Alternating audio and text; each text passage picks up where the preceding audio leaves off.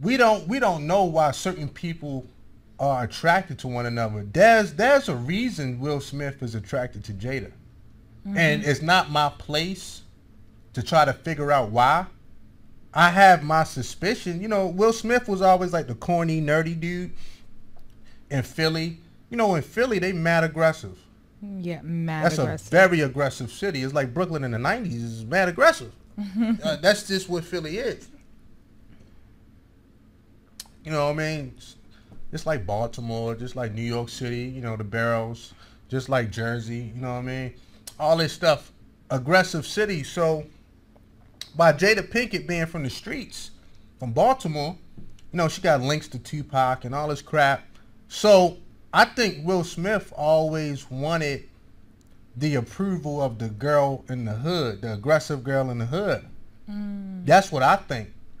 Because Will Smith, he had to play a role all his life of the nerdy, corny dude. Because that's where he made his money. Will Smith couldn't get on a movie and play a thug. We not buying that from, come on, man. You was dancing on Fresh Prince, man. We don't want you to be no thug. But I personally think he always wanted that approval from that particular type of woman, because I'm under the impression that Will Smith can get damn near any woman he want. He's a handsome guy, tall, muscular, got crazy money, smart, dedicated, hardworking. He got all the attributes of a good man. Bam! It's on paper, and you can see it. It's tangible. Now, you got to ask yourself, well, why would he want Jada Pinkett Smith? Jada Pinkett Smith from the hood. She sold drugs when she was in high school. Like, damn. Real talk. Like, this is documented. I'm not saying that. Like, I actually know some of her peoples from Baltimore. Jada from the streets for real, for real. She ain't from the streets. She from the streets for real.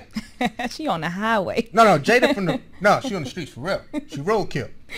But not roadkill. No, she roadkill. Jada Pinkett from the streets for real. And, you know, and that's no knock on her, because she made it up out of there. She was already acting long before Will Smith. Damn. But here's the point, though.